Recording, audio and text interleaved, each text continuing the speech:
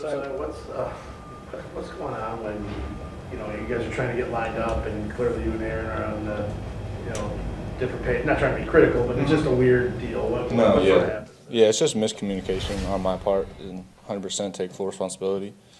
No excuses on my part. It's just miscommunication out there for me.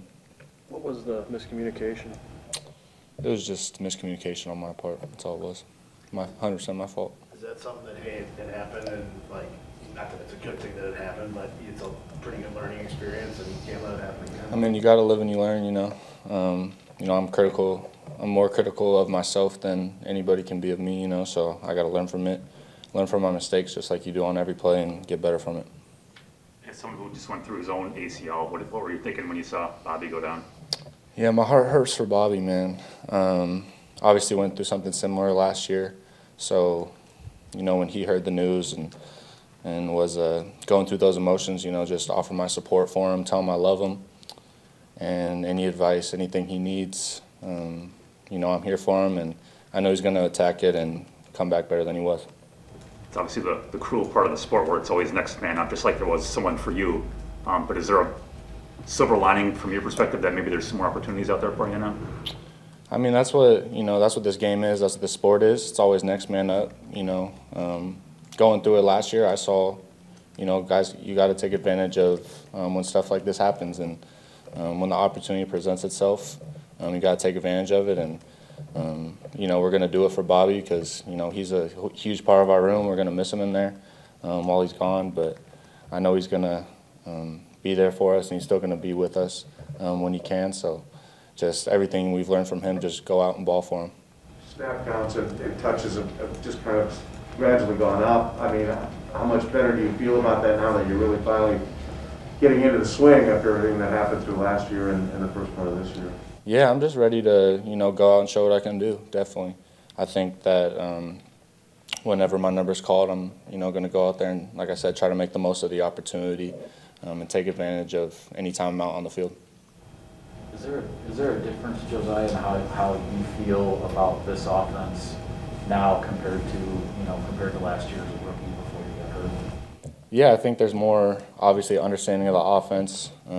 When you're in an offense for 2 years, you definitely learn more and more every day. I'm still learning, still trying to get better, but having those guys in your room that you can learn from and being able to go out there each and every day and get better, especially having a year in the offense, it definitely helps. Josiah, we got off to such a positive start with Bobby's injury and the mistake in the game, but yeah. Just after last year, and I mean, this coaching staff was so excited about what you were going to be able to do in this offense.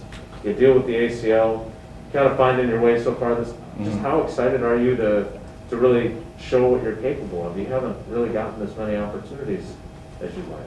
Yeah, that's why I'm here. I'm here to obviously get better every day, and when my opportunity has presented itself, I've tried to make the most of it, So I love playing this game. I love playing for this team. So being out there on the field as much as I can be, and like I said, I'm just excited to get out there and get going. So we know all the different things you can do, right?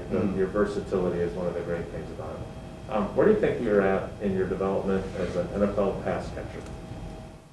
I think it's like a lot of my game just continuing to get better. I think, I'm at that point I can make plays out there. When the ball's thrown my way, that's what I'm going to try to do.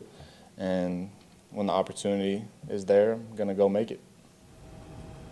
So what are the conversations like with you? Not that you're talking behind Bobby's back, I understand that, but like when you and Daphne are talking about, okay, we're going to do this for Bobby, that's what you said, right? So what is that conversation like? Can you give us a glimpse of, you guys talking about how different things you guys can each do, or how you complement each other's skill sets, or how does that conversation go? Yeah, I think we're still, obviously, it didn't happen too long ago, so we're still, I don't know if we sat down and had that conversation exactly, but I think we know. I mean, there's something that doesn't, some things just don't really need to be talked about. We know we both have to step up. Bobby's, like I said, a big part of that room, big part of this team. So we both have to step up into that role, and hopefully you can't tell that anything's gone. Hopefully step into that role and be able to produce just like Bobby was. your position coach is really well respected, obviously, in this building. What's the best thing about having J.O. as a position coach?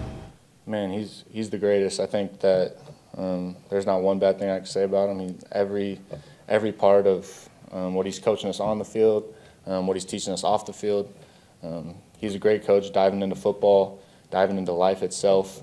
Any question you have for him, he knows the answer. If he doesn't know the answer, he's going to find one for you. So I think it's just that relationship we all have with him. It's something special.